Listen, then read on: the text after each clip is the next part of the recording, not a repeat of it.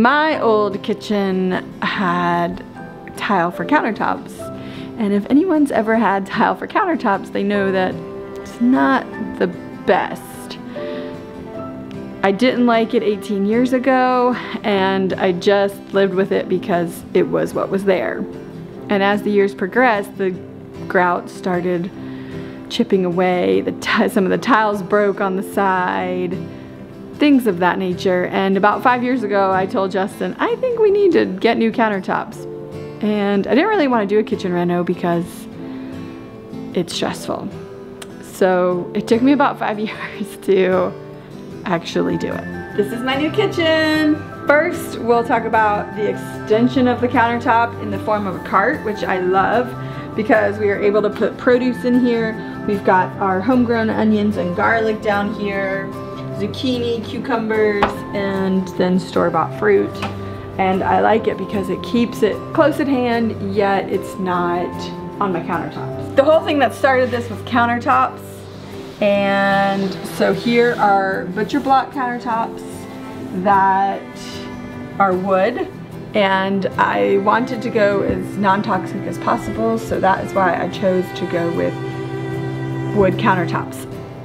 Because my cabinets were wood, I realized if I was gonna do butcher block, I was gonna have to change the color of the cabinets. So then that led to painting of all of the countertops, or the cabinets, new hardware, new hinges, which I'm really thankful that we did because it needed. I mean, you know, the kitchen was 20 plus years old. We've lived here for 18 years, and so everything was just in time of a refresh. Around the sink, while I love the wood non-toxicity, I ended up going to a granite shop and I went to the remnant section, so it's a little bit cheaper when you pick out a remnant because it's not like a full slab. And I picked out this Caesar stone, I believe is what it's called, and I have that now around my amazing new huge sink, which I also love. And I like it because it can get wet and I don't have to worry about the water so much around the wood and things like that. So I really love it. I got a new faucet too, and a new little soap dispenser. And so now we have less stuff sitting on our countertops because this is the dish soap, and then we have our hand soap here. What are you making with our eggs? I'm making fried fish. It's cod. So this used to be cabinets. Actually, this cabinet over here was here. And so I've always wanted a tile wall. I've always wanted that. So I watch a lot of HGTV too. So I've seen a lot of things and I was like, I kind of knew what I wanted. And so we actually these are floating shelves, and they're actually butcher block countertop just cut in half. And then with the holes drilled in them, and then they're on a bracket there. So I am loving my new open shelving. I hope to get some maybe prettier dishes than the stainless steel eventually. We're just working with what we have now, and so. I'm gonna talk about your light fixture right here. Well, the lack of light fixtures. So, but beautiful light there, babe. The globes were supposed to come today, but they didn't. So they'll be here next week. And this actually light fixture has been moved from, it was actually like right here. It was like a can light that we had expanded into a ceiling fan, which we never used. So because we put the beadboard on the ceiling, we were able to move the light fixture over and put it over the island, peninsula, whatever you want to call it.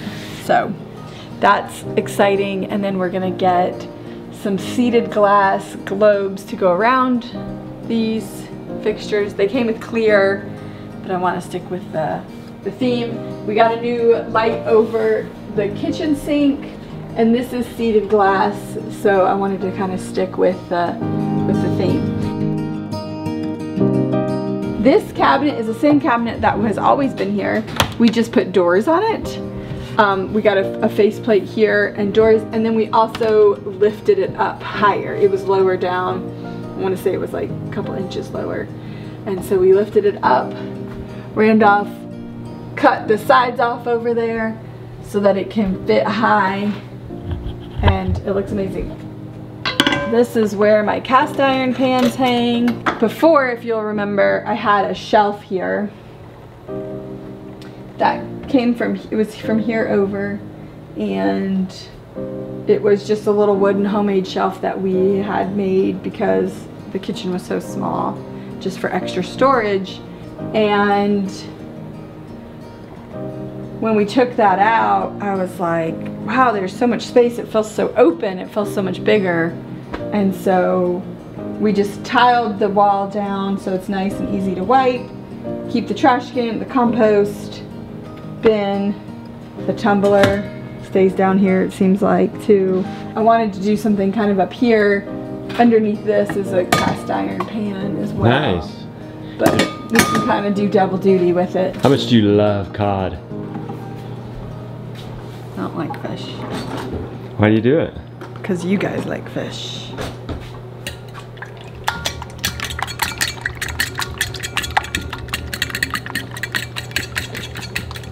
Do you hate us for that? Yeah. I grew up eating fish, and I said to my parents, when I grow up, I'm not gonna eat fish anymore. And I didn't for— Because you've never liked it, ever. No.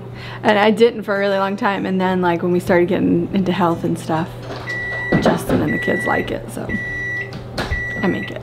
This is one of the bigger, larger transformations. The stove used to be like right here. And if you remember, it had a microwave over the top of it, and then this cabinet was over that. So when we moved the fridge out to just have it out of the kitchen for renovations, I started looking around and I was like, wow, there's like so much counter space.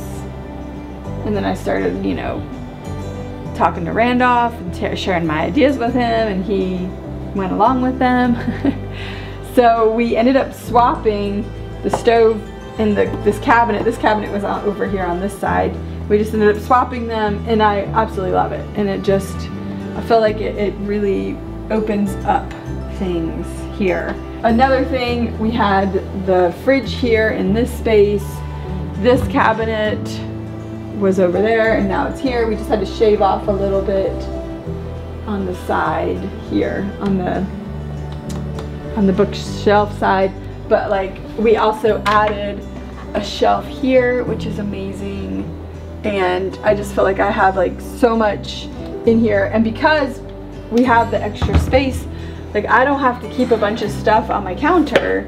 If you remember before, on that little counter, on this little counter, I had like utensils, I had all my oils, I had a knife block to keep my knives in. And so like, I just am trying to keep as little on the counters as possible, which I'm really loving that look.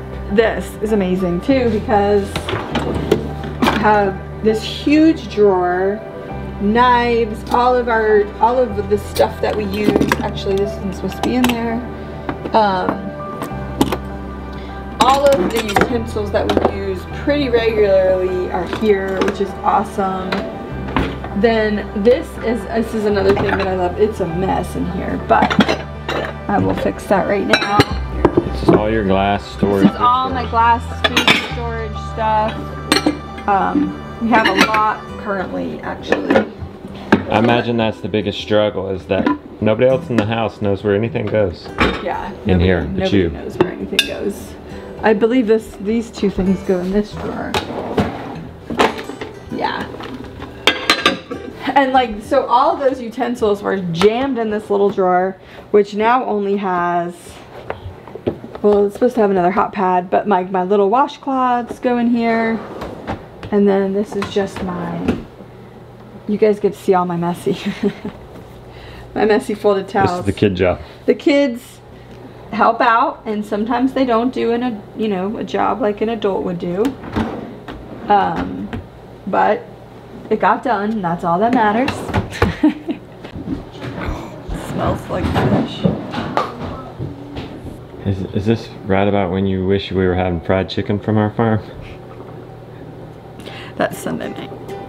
That's really it, I think, Well, right? talk about your paint job there, honey. Your blue cabinets with your new knobs. Yes, so the painting of the cabinets was a labor of love, I would say.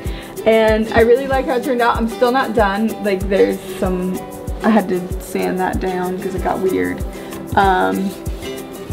And I have to say that I do notice the dirt a little bit more. Like there's some dirt right here, some food. It's washable, right? But it's totally washable. And you know, I think in the long run it's gonna be really nice and I'm gonna really enjoy having painted cabinets. It's very reminiscent of the bus. The bus, the one difference. Tell the people who the bus is for those that don't know. We went on the Great American Farm Tour. We renovated a school bus. We had maple countertops and blue cabinets. White walls. White walls, lots of white. So this is kind of a good little bit of a reminder sometimes of maple. Yeah. Now what about the roof? You didn't speak to the roof. Look at that. I did speak to the beadboard ceiling a little bit. Did. That we put it on there and so then we could change the lights around. Okay. But yeah, I'm loving the beadboard. I feel like it really brightens up the space. We are not done. As I said before, we're doing kind of a whole house thing where we're freshening up everything because let's face it, it's been a while. And I now feel good enough to have the energy to get it done. I actually have hired a painter to kind of come in and finish because I can't do everything. So garden's behind, honey. The garden, yeah. Harvest, planting. Yeah. Fall is this was like the absolute worst time to do a kitchen redo, but we started actually last February. In my defense, but it just took a while and getting all the people coordinated that came in and helped that we hired was difficult. And so, you know, it just takes a while. Things take a while. And that's okay. Nothing good in life is easy. So I'm just keeping on with that. I absolutely love it. I am very thankful for this redo. I will say that 3 to 4 years, I have big plans for this whole space. We're knocking down walls and stuff like that. But Too much HGTV?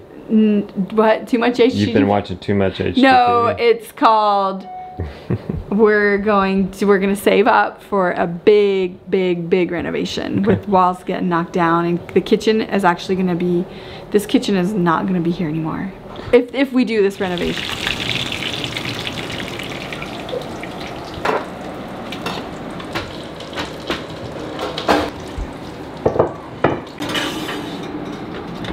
People are wanting to know what in the world with these shelves. So and that fridge sticking out. Yes. So Randolph is coming back in about 3 weeks now, and we're going to actually knock a hole in that wall and shove the fridge back into the loft.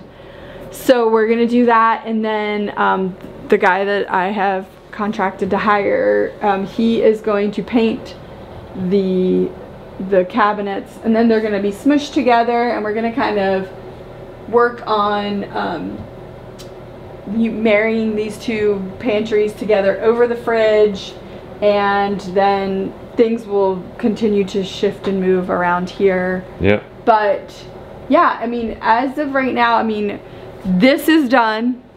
And then now we have to wait for, again, you know, the other person to have room in his schedule to come and finish the projects that I've hired him for. And he's gonna do some painting in the living room and dining room as well. And then we're just gonna go from there. So it's not complete 100%, but what life is. And so we're just gonna keep on plugging on. It could be as late as mid-October. Where are you gonna put my desk? It was right there. Yeah, the desk was actually where the fridge is.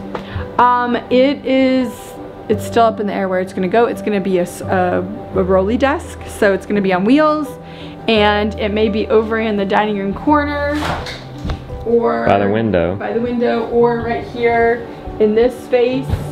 which all that is leaving. Like I have plans, I have lots of plans, y'all. It just takes time to get things done. And, you know, cash flow, because it always costs more than you think it's going to. And it takes a little longer than you think too, huh, Rebecca? Yeah, and it also takes a little bit We wanted it to be a week. How long did it take? We wanted it to be, I 4 really weeks. thought it would be 1 week, and it turned out to You're be. just a positive person. I'm trying to just... You're too positive for a house reno. Yeah, and then like even with the budget, I was like, oh, it's Oh, not yeah. gonna be more than this, and then it was more of that. And I feel like I even gave it extra money, but then things popped up, and people told me, oh, once you start doing something, you're gonna do this and this and this and this, and that's kind of what happened. But that's all right. This house will be a house that I love, and I look forward to cooking in my kitchen.